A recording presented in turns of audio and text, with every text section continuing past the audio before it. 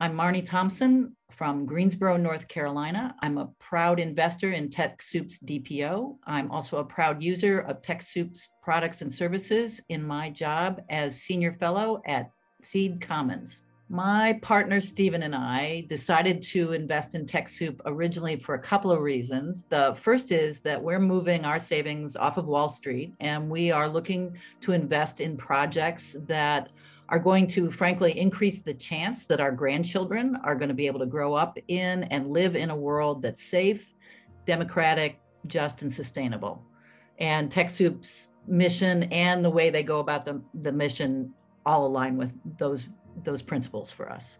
The second reason that we originally invested is that we understand TechSoup, and that's because both Stephen and I work in projects that are direct beneficiaries of the products and services that TechSoup offers in the work that we do.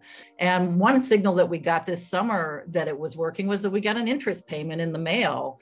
And that was like, oh, this really is working now, to the point that these payments are able to be made back to the investors. So we thought success begets success. Let's go ahead and add to our original investment. And that's why lots of people should invest in TechSoup.